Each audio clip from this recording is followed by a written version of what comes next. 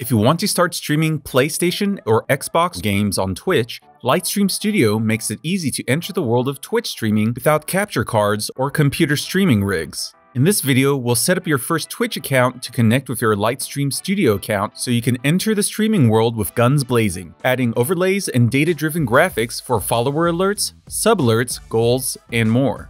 To get started, go to golightstream.com and click on the green Start Streaming button. Click Twitch in the next window that asks you where you would like to stream. A Twitch login window or tab will appear. Click the Sign Up tab and create a username, password, enter your birthday, and choose either phone number or email as verification method. Click Sign Up and then enter the verification code sent to your verification method of choice. Click Done and you will be asked to authorize Lightstream to access your new Twitch account. Click Authorize and you will be brought back to Lightstream Studio.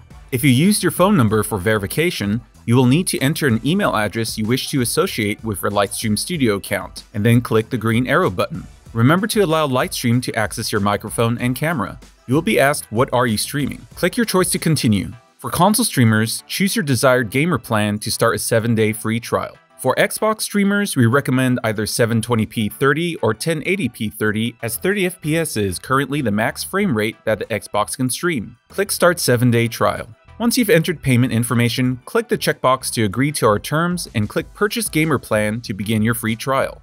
After the confirmation message, you'll be brought to the Lightstream Studio interface and you're ready to set up your first live stream. The canvas on the right will show a preview of how your live stream will look on Twitch, which comes with the game source layer already in place. The game source layer is where your console will stream the game video to.